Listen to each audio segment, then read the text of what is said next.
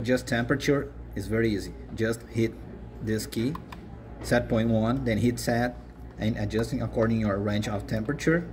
Once it's done, hit set. It's done. Then to adjust the humidity stat, press this key arrow twice. To press SP2, then hit set, then adjust according to your range of moisture, like 30, let's suppose. Then hit set, and it's done. To change for dehumidification or humidification, go to the functions, hit set, enter with the code 123,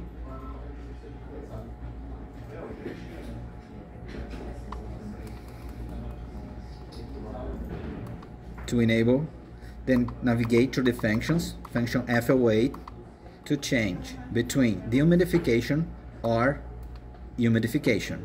Then hit set, it's done.